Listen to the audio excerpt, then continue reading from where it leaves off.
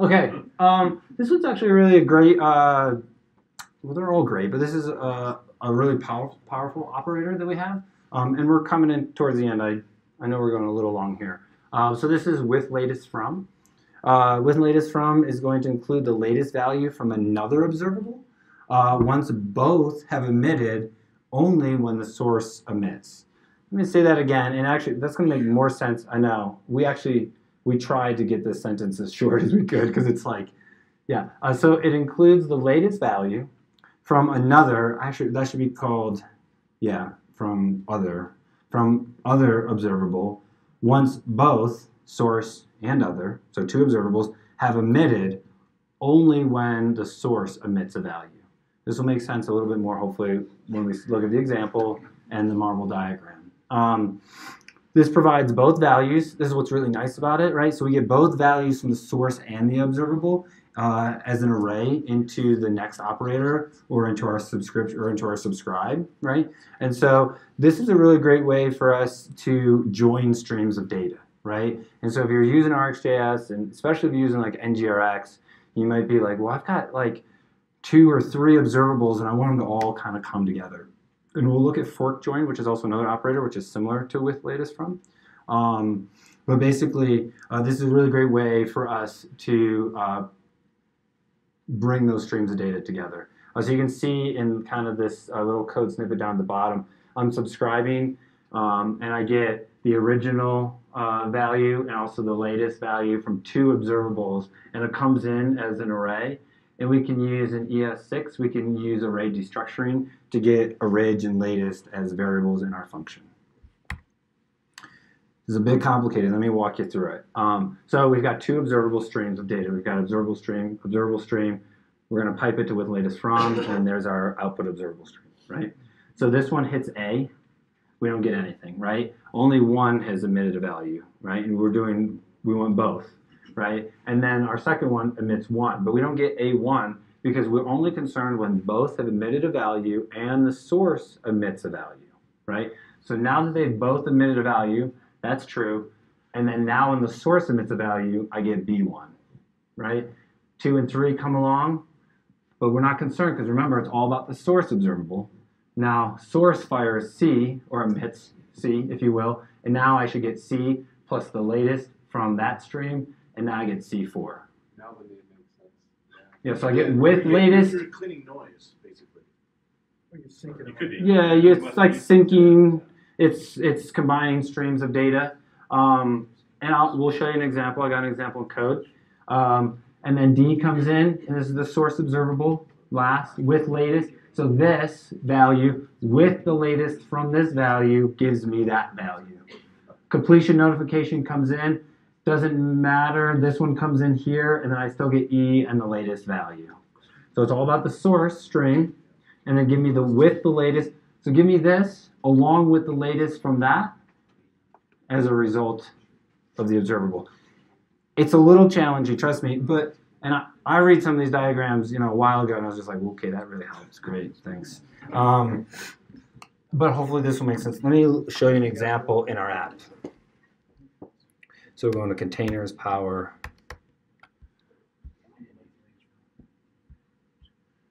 I think we're already in this lot. Yeah.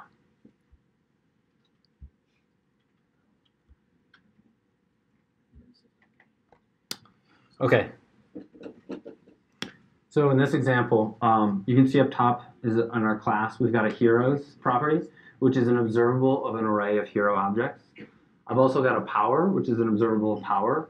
I'm going to get my power here, right? So I'm going to use the param map. This was one of the examples we saw before with the switchMap. So this.power is now an observable that's going to emit power based on getting it from my API, based on the ID value in the activated route parameter map. And then now I'm going to say with this.power, this is my source on that on the marble diagram. That's the top line, right? So when this emits a value, we want to get when this emits, give me the latest from the array, and this is going to give me an array of heroes. So this is an observable of an array of heroes, and now I can use array destructuring notation in ES6. I will get the first source that's emitted, which is the power object, and I'll also get the heroes object. And then here, this isn't part of necessarily this demonstration, but basically filtering on those heroes to give me the heroes associated with the selected power. Makes sense? Maybe it would also help just to kind of show you in the actual app.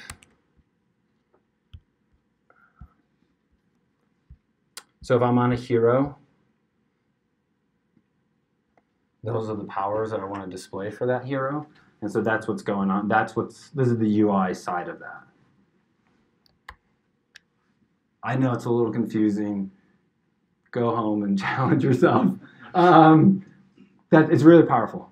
So it allows you to combine streams of data. So I'm combining 2 streams of data, and then I'm mapping out to get that array of hero objects. Questions? I tried to explain it as best I could. It's Can we go over it's a little the tricky. marble diagram one more time? Yeah, let's take a look at that marble diagram. Yeah. So we're concerned about, this is the source, right? So this is what we're concerned about, and then I'm doing with latest on a second observable stream, and I'm saying only give me a value when both have emitted a value and when this one emits a value. So when this emits A, the second stream has not emitted a value, so I don't have anything yet. Hold on. And then when this one comes along, they've now both emitted a value, and now I get B1. So I always get this value along with whatever is the latest in that stream that I'm combining. Then it doesn't care about 2, 3, and 4 because it has to sync. Because, well, if there was like, say there was like something here, then it would get that and then whatever the latest is there. Right, but it's not. But it's not. So those just get discarded. C comes along and then give me the latest. Okay. So then I get C4. Yep. D comes along, nothing else was emitted, get the latest, D4. Yeah. You got a question, man? Actually, I just wanted to clarify when you're saying that when they have emitted, you're meaning to say that they have a latest value. They have emitted once, at least. Yes. Yes. Yeah. So I'm sorry. When I'm saying as long as both of them have emitted, I'm basically saying as long as both of those observables have a notification that has been sent to the observers. If they don't, then you don't have a value to put in the array. Yeah. Correct. So this is really great when you want to combine streams of data, like you saw in my example. Hopefully that was kind of clear. Hold on one sec, John. I got a question in the back. If you had to translate your example to this diagram, how would that kind of play out? So your power is the second one, right? Your power, Yeah. Your hero is the top one. No. The other way around is the top. Yeah, power is the top one.